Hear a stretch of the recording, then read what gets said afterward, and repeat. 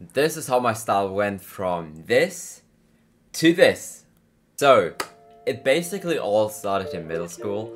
I didn't really have a style. My basic style was just wearing like skinny jeans and a cool ass t-shirt. I was like, if the t-shirt is nice, everything goes well. Like, I basically wore the stuff my mom bought me. And in high school, things changed a little bit. I mainly wore just like hoodies and sweaters. I didn't really have a style. It was just like, I didn't mind how it looked. Rather, as long as it was like comfy, I wore it, right? And then the end of year 12 came. And I was trying a few things. I tried a middle part, but my hair was way too short. And I kind of tried to style like different combination of clothing, like 2 layers and then a bottom. And I thought it looked quite decent, but I definitely was too scared and not confident enough to wear it in school. So I immediately made my middle part to a side part again, and yeah, that was it. But that was kind of a start because I cared a little bit about fashion. So that's where I slowly got into it. And then the pandemic hit, and I must say that was probably the biggest blessing in terms of fashion sense for me, because I became curious to elevate my style and fashion. And that's probably tip number 1. You want to change your clothing, you put effort into that, and you reflect on your style, right? So I think that's step number 1 if you want to change your appearance. I was 19 at the time, or like 18. I never online shopped once in my life, and it was, I swear to God, it was high-key fun to experiment, like trying to express yourself differently through your style. Yeah, for example, this jacket and the t-shirt, in fact, both I saw from my sister. I quite liked this fit. It was during a pandemic, and I had a middle part. Finally I had a middle part. Oh my days. And then end of 2020 came, and I still tried different niches. Like, I tried K-fashion, like Korean fashion. I ordered a few things and tried them out, like for example this, and yeah, that kind of got me into jewelry as well. And my tip number 2 is try out new things. Like, if you are unsatisfied anyways right now, might as well just try something completely new, or like a different branch. For example, if you are currently rocking streetwear and you want to change a few things up, you might as well just branch into skater style or K-style, because those styles have like similar traits. Like, most of the things are like baggy, loose fits. Fashion is basically try and error. You try something out, you feel like you like it, or you don't feel confident in it. Well, if you don't like it, just try something else. I mean, I know it will be kind of expensive at the end if you try a lot of things, but trust me, it's worth it. Like, the main reason for me to try things out, honestly, was TikTok. I'm not gonna lie, that was the year I downloaded TikTok. With that, I quite got a bit of inspiration. I was like, oh shit, his style is actually so nice, and I tried to copy like similar things. And my tip number 3 is get inspiration, get inspired. Like, essentially, you can easily find inspiration just on TikTok, Pinterest, or Instagram. You just search up like your outfit niche, look up outfits you kind of feel like is nice. Like, this is still how I do it sometimes. If I want to change something or get like new pieces, you just go on Pinterest, you look up like whatever, let's say Korean outfits, right? Korean outfits, boy, I don't know. And a lot of pictures pop up, and you just scroll until you see something you find like interesting and you want to try it out. With that, you just find the pieces and buy it yourself, and then you can try things out. Like, yeah. And as you can see, I grew my hair even longer. I let a barber cut it, but I swear to God, it was glow up time. That was the time when I grew up, man. And after that, I felt so fresh. Man, I was confident. That was a confidence boost. This glow up. Holy shit, I still remember that. Oh my days. My clothing style didn't change too much. I stayed in like streetwear, kind of Korean style, and I took way more pictures in public than I've ever did until then. Like with better style, your confidence gets like boosted. If you feel confident, like no. If you like feel comfortable in your clothing and your style at all, like in general, you will have a confidence boost. You just feel yourself like you just walk around like, damn, I look good. And before that, I was like kind of more insecure and shy about that because I was like, I didn't really pay attention to my clothing at all. That was like not even part of my thought process, like, right? Like how to present myself. But now I know I'm presenting myself like nicely, and like that gave me like a good confidence boost. So, and with the haircut, I got a perm as well. That came from TikTok as well. I'm not even kidding. I saw those perm videos on my For You page. I was like, wait, maybe I can try that.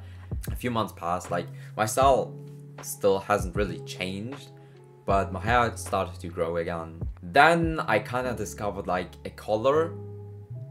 Color? Is that how you pronounce that? C-O-L-L-A-R. That kind of thing, you know? That was like one of my favorite fits at all times back then. I wore like different sweats with this kind of thing, and yeah, that was like my thing. I had like this confidence boost that I even wore like eyeliner on parties. Usually I never thought I would ever go for eyeliner on a party, but I tried it and I liked it. And then I moved to Berlin like a few months after that. My style changed a bit again.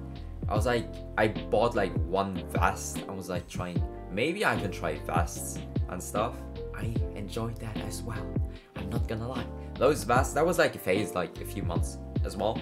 Tip number 4, it's not really a tip, but like the more experience you get, the more you have a feeling what kind of clothing goes well with like another clothing. I just found this vest and I was like, oh, I think this goes well with my pants at home. You just collect more experience. Make sense? Yeah, kind of, right? And now I really have a tip for you guys. Don't pay fucking... If you see a 30 euro perm, don't fucking do it. Don't do it. That's my biggest tip in this video. Don't. If the price is too good to be true, it is too good to be true because the perm is gonna be shit, man. I was looking up the internet, I was like, oh shit, where can I find a good perm and a cheap one? I thought I found one. I was like, oh shit, 30 euros? Oh my days, that's such a good deal. Surprise, surprise, it wasn't a good deal. Not at all. Man, my hair was fried. I was not happy with the outcome at all. Look at my face. I think it says it all. And look at my hair. It's fried, man. It's fried. That was like my perm phase, my bad perm phase. Yeah. A few months after, I cut my hair short again because I wanted healthy hair. Yeah. Guess what? Another fail. My hair was too short. And with that, tip number 6. That's not really a tip how to elevate your style, but don't tell your barber twice that he should cut it shorter. I did it, and then he lost patience and he cut my hair too short. He was cutting my hair. I was like, oh, it's still kind of long, I'm not gonna lie.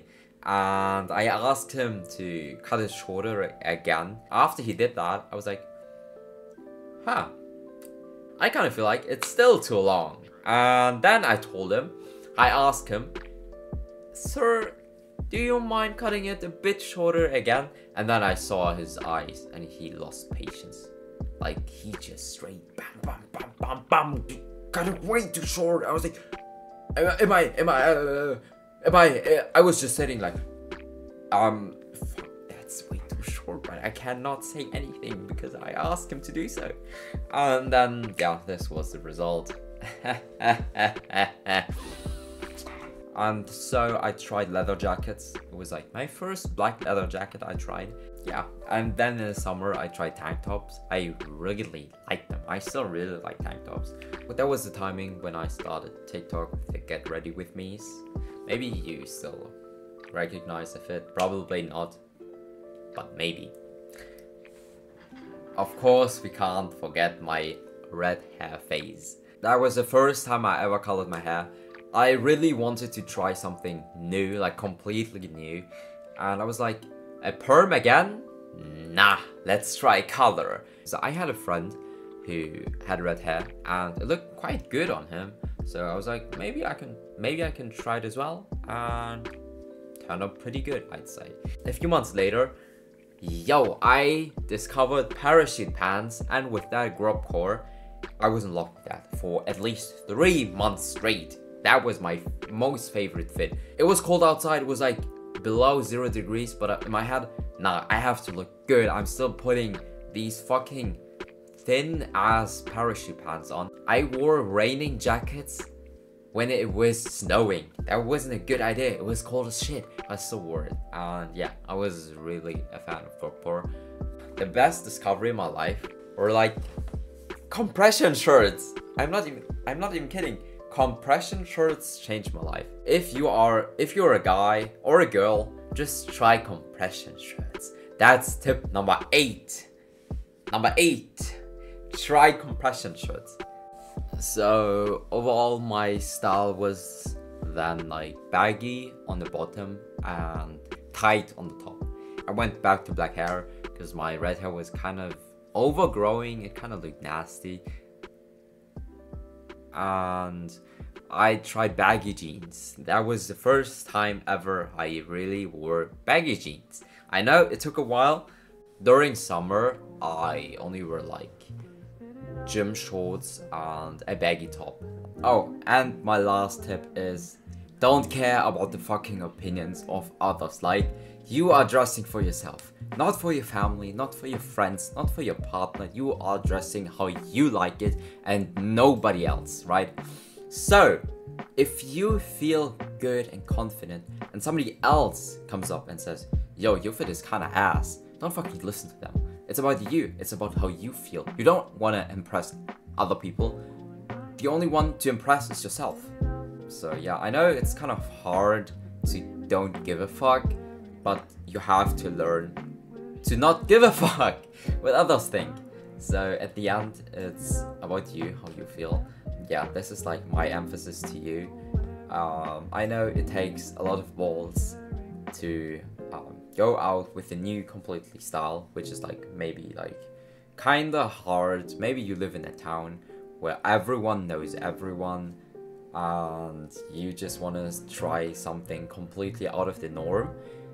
I know it can be hard, but I definitely believe that you can do this. And guys, don't forget that this is a process. It's like not instant. You can't get like from day 1 to day 2 get like a completely different fashion sense or style or a feeling. You can't skip steps. It just comes out naturally. It will take a while, but at the end it's gonna be worth it. Some it might take a few months, a few weeks, a few years. Maybe it might change after a few years. It's like a never-ending process. You always change for the better, hopefully, but you will definitely change. So yeah, don't rush it. It will come up naturally. Yeah, I don't know what to say. Yeah, this is a different type of video. I hope you guys still enjoyed that, but we are coming back with normalized vlogs, and with that I would say play the trailer. There is no trailer, but we are going to Paris. We are going to Paris.